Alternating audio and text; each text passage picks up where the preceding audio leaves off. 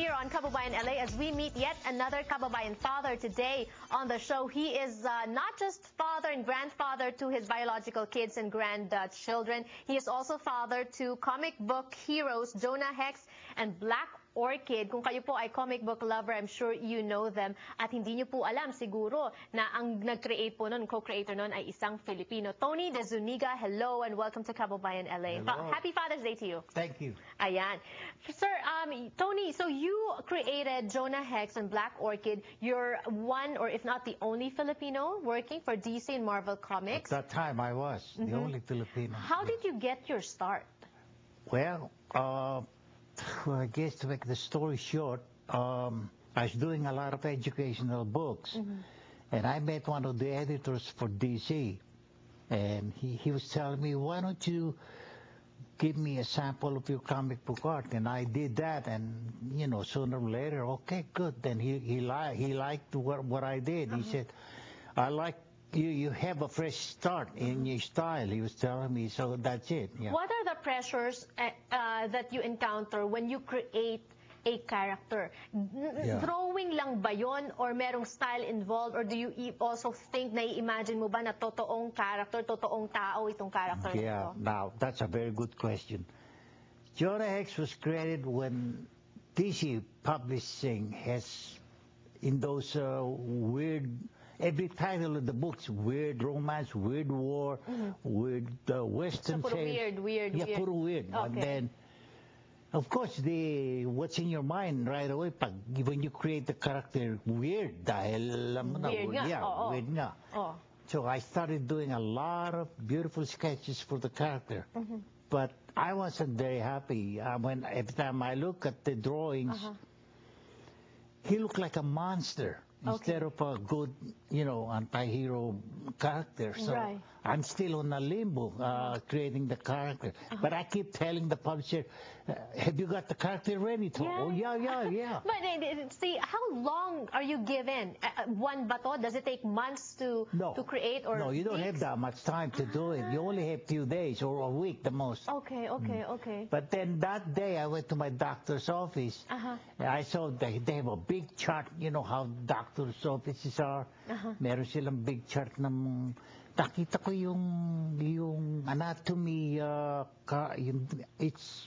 They split it in half. Okay. Half is skeletal and half is muscles, and Okay. And I was thinking, dito dapat para hindi magmukhang, pero still weird, the half ng character lang.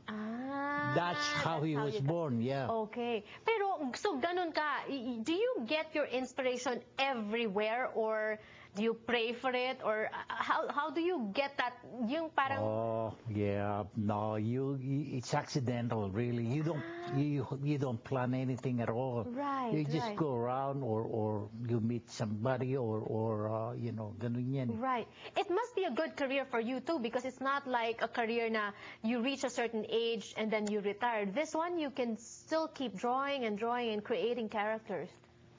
Well, it takes a lot of luck too. When you create a character, sometimes you created a very good character, and then people just don't relate to the character. Which brings me to my next question. What do you think, in your years of practicing this, what makes people relate to a certain cartoon comic book character? The only way I can answer that is we don't know ourselves, really. We just... So hit or miss? When they see the character, when they read it, and then they, if they like the character, and then they write to the editors. Right. A lot of characters from X-Men, okay? They started as bad guys. Okay. But because a lot of readers say, this is unfair to these guys. They are very good characters. So now they have their own books now, and that's including a lot of those characters. Now, all of a sudden, meron silang mga superpowers, but they're not using it for destruction. They're using it for the good of human beings. That's why they become heroes. But how much of an input do your editors have in the things that you draw?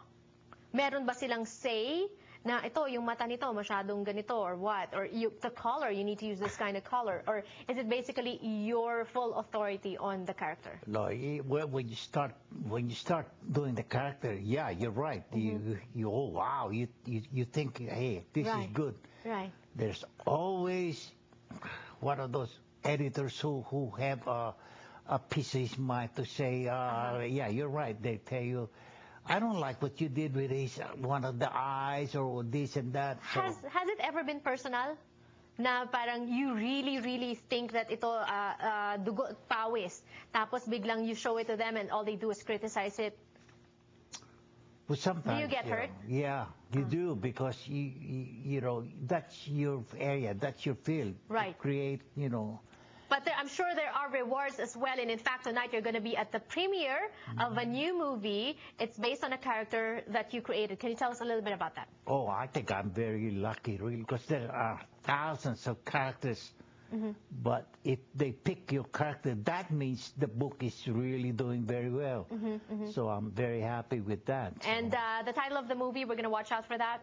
Is Jonah Hex, No Way Back. That's the title. Ayan. And so when we watch that, it's opening on Friday.